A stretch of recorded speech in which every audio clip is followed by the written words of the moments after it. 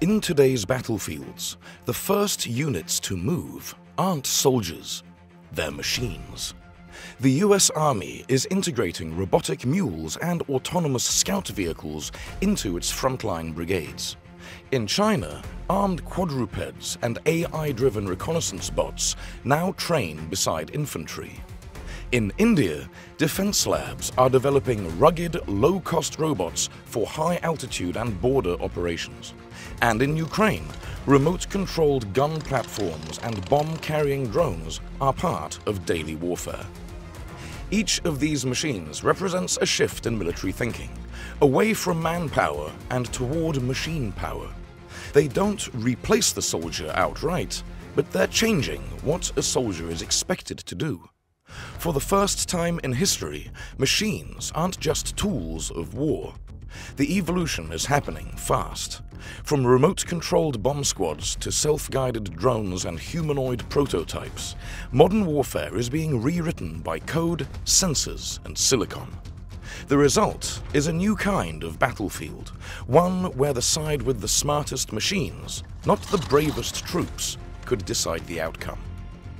This is how the robot age of war began, and how it's redefining the future of combat, command, and control. Every revolution in warfare begins with necessity. In the early 2000s, two long wars forced militaries to confront the limits of human endurance. In Iraq and Afghanistan, improvised explosive devices, or IEDs, became the deadliest weapon of insurgents. Each dirt road was a potential ambush. Clearing them was slow, lethal work. So engineers built machines to take the risk instead. The first generation of combat robots wasn't autonomous. It was remote-controlled. Simple, rugged, and expendable. iRobot's PackBot and Foster Miller's Talon became the backbone of bomb disposal teams. Soldiers operated them through consoles. Their cameras and arms crawled ahead to disarm explosives. By 2008, over 12,000 of these robots had been deployed across the US and NATO forces. Each one represented a small victory against the randomness of death. If the robot exploded, the human didn't. At the same time, above the skies, another robotic revolution was taking shape.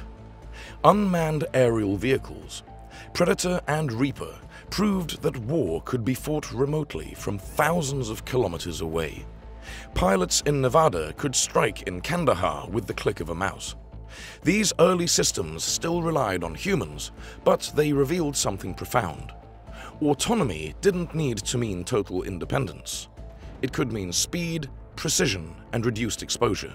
As algorithms advanced, the distinction between tail-operated and autonomous blurred. Robots began navigating on their own, recognizing terrain, identifying objects, even planning routes. Software started doing what once required a crew of humans. And out of these lessons, the concept of the autonomous warrior was born. A machine capable not only of following commands, but of interpreting intent. By the 2010s, both the US and its rivals were experimenting with manned-unmanned teaming. Attack helicopters shared sensor feeds with drones. Tanks received targeting data from small ground robots ahead. The US Army's Future Vertical Lift program envisioned crews commanding entire fleets of robotic wingmen. Meanwhile, Russia's Uran-9 and China's Sharp Claw prototypes hinted at a new kind of warfare, one where distance and data mattered more than courage. The question was no longer if robots could fight. It was how much fighting humans were willing to give up. Fast forward to today, and the mechanical soldier no longer rolls on tracks. It walks. Quadruped robots, robot dogs, are among the most recognizable faces of the new ground warfare. Their presence is almost eerie. Machines that move not like machines, but like things, flexing, bounding, recovering balance when kicked. Boston Dynamics' Spot was the first to make the world look twice. Designed initially for industrial inspection, it quickly caught the Pentagon's attention. Weighing about 30 kilograms, Spot can carry sensors, cameras, or communication gear, climb stairs, and navigate rubble. The US military tested it for base patrols, tunnel mapping, and nuclear inspection. It became, in essence, the perfect scout. Quiet, tireless, fearless. Then came Ghost Robotics Vision 60, a heavier, military-grade evolution. Ruggedized, waterproofed, and modular, the Vision 60 was designed for perimeter security and reconnaissance. At Tyndall Air Force Base, Florida, Vision 60s began patrolling autonomously, reporting intrusions, scanning with thermal sensors, even using AI to recognize threats. In 2021, an experimental version appeared at a defense expo carrying a rifle system, sparking global controversy. Ghost Robotics insisted it remained semi-autonomous. Critics saw the first steps toward killer robots. Either way, the symbolism was clear. The era of unarmed scouts was ending. China quickly answered. Its quadrupeds, sleek, modular, domestically produced, now appear in People's Liberation Army drills. Footage shows them disembarking from troop carriers, advancing in formation with infantry, sometimes armed with small automatic weapons. Integrated LiDAR, domestic AI chips, and swarm communications make them cheap and adaptive. Where the US pursues precision, China pursues mass. India joined the race with its own approach: affordability. Startups backed by the Defense Research and Development Organization unveiled low-cost quadrupeds built for mountain logistics. Robots that carry ammunition and rations to high-altitude posts where humans struggle for oxygen. Companies like ArrowArc prototype dogbots for under a tenth of Western prices. Simpler electronics, longer endurance, easier repairs. But with each improvement, a question grows louder. When a robot can see, move, and decide faster than a soldier, who really leads the fight? It was inevitable. If a robot can carry a sensor, it can carry a weapon. South Korea took the first open step with the SGR-A1 sentry gun installed along the demilitarized zone. Equipped with cameras, sensors, and AI recognition, it can warn intruders, identify uniforms, and, if authorized, open fire automatically.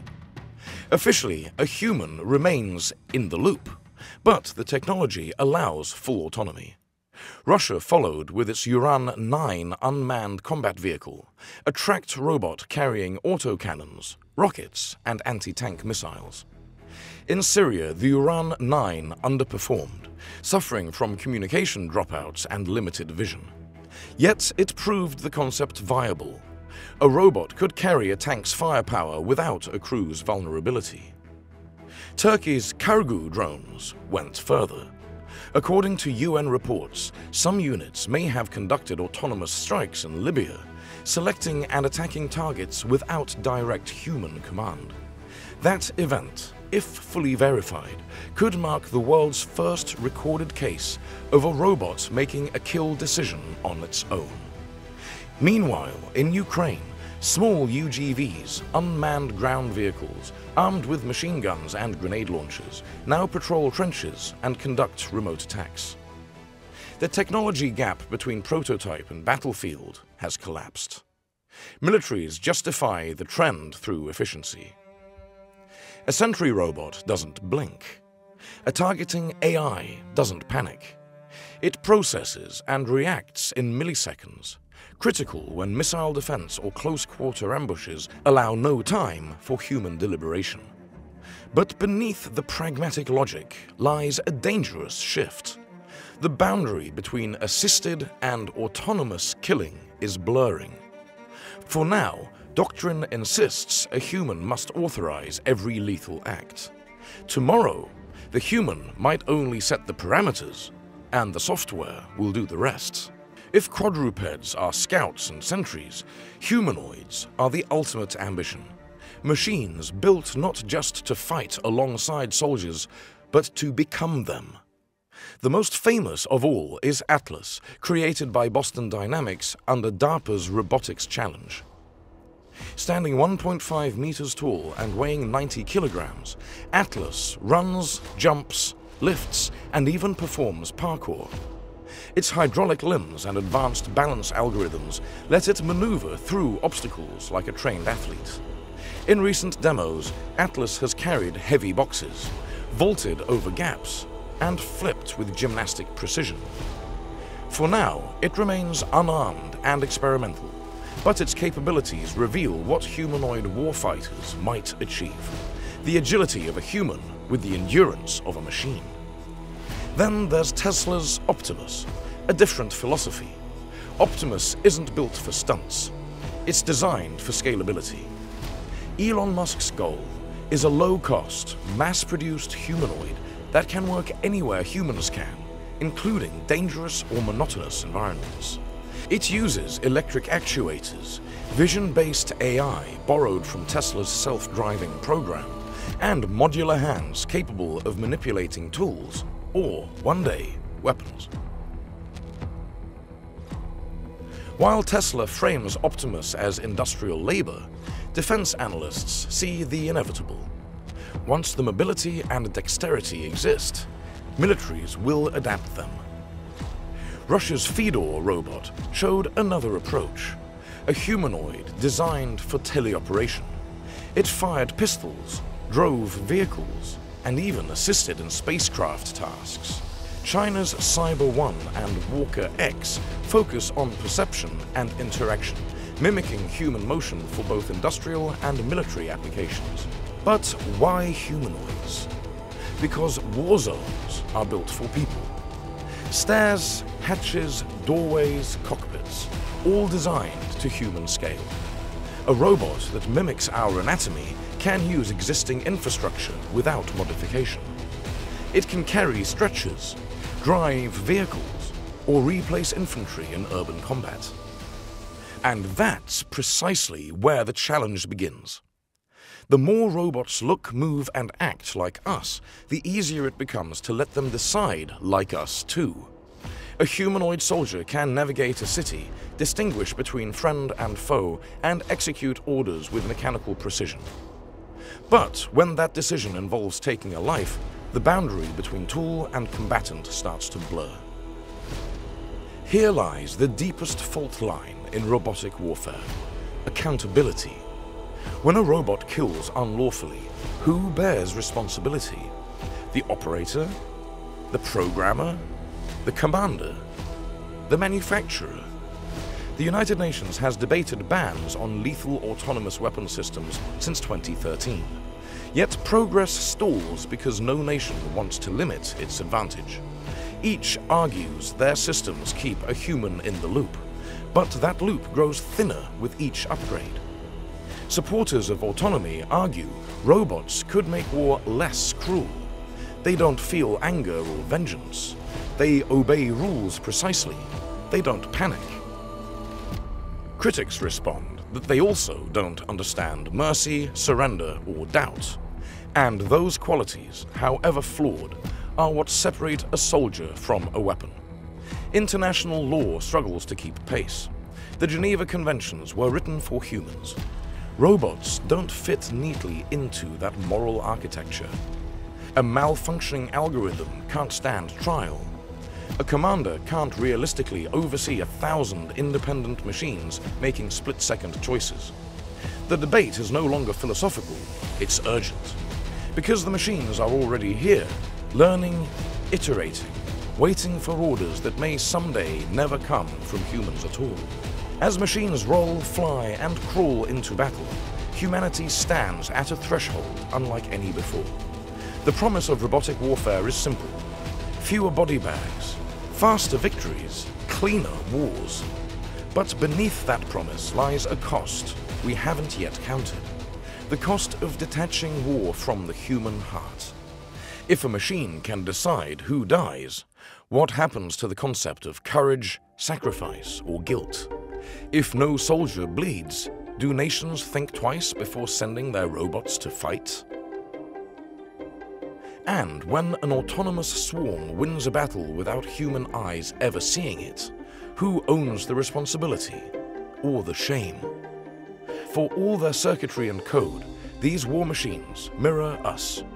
They reflect our desire for control, our fear of loss, our endless quest to make war safer without making it less frequent. The future battlefield, as intelligent as it may become, will always echo with a question older than any algorithm. When war is fought by machines, does humanity still own the consequences? This concludes our deep dive into the rise of battlefield robots. Do you believe machines will make the battlefield safer or far more dangerous? Let us know your thoughts in the comments below. If you enjoyed this breakdown, don't forget to like, subscribe, and ring the bell so you never miss an upload. And while you're here, check out our other episodes on modern military tech, air defense systems, and future weapons. Stories that explore how technology is reshaping power, strategy, and survival. Thanks for watching, and as always, stay sharp, stay curious, and we'll see you in the next one.